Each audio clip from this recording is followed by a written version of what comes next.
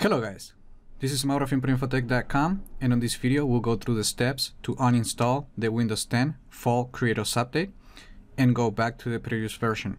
You may want to do this because the update is not working correctly, the installation didn't complete successfully, and you need to reinstall it. Before proceeding, make sure that you have the windows.old folder on the drive C. Let me show you right now. Just open File Explorer and then go to the C drive, and you should see a windows.old folder which contains the previous version of the operating system. If you don't have this folder, you won't be able to use the option to go back to the previous version of Windows 10, which in this case will be the Creators Update. Also, it should be noted that you can only do this during the first 10 days that you install the Fall Creators Update. After the 10 days, Windows 10 automatically deletes the windows.old folder, and you won't be able to use this process to uninstall the latest version of Windows 10.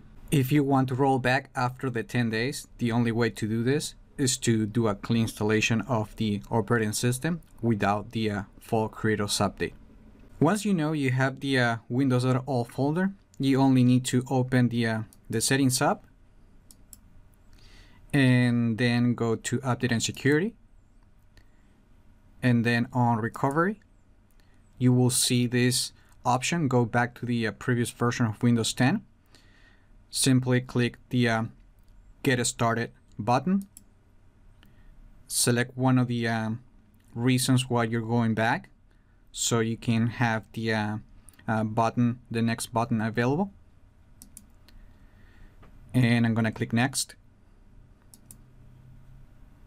If you know you really want to go back to the previous version of Windows 10, you don't need to check for updates, so just click No Thanks.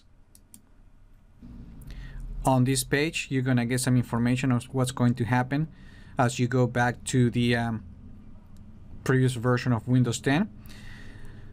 As you can read in here, you will have to reinstall some apps and programs, and you may lose any changes in settings after installing the latest version of Windows 10.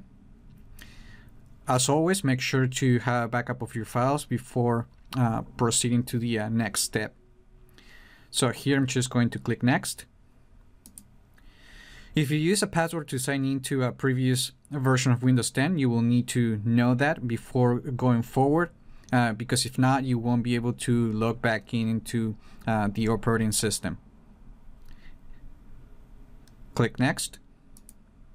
And this is the last step. Once you click the Go Back to an Earlier Build button, your computer will restart and the Windows 10 Fall Creators Update will be uninstalled from your device, and your computer will go back to the previous version of Windows 10 that you had installed. Because I don't need to go back to previous build, I'm just going to click Cancel. But that's exactly all you need to do to go back to the previous version of Windows 10. Please make sure to check the video notes for important information such as the release date for this new version of Windows 10 and more details. Remember to like the video, share it, and leave your comments. Subscribe if you haven't done that yet, and I just hope this video was informative for you, and I'd like to thank you for viewing.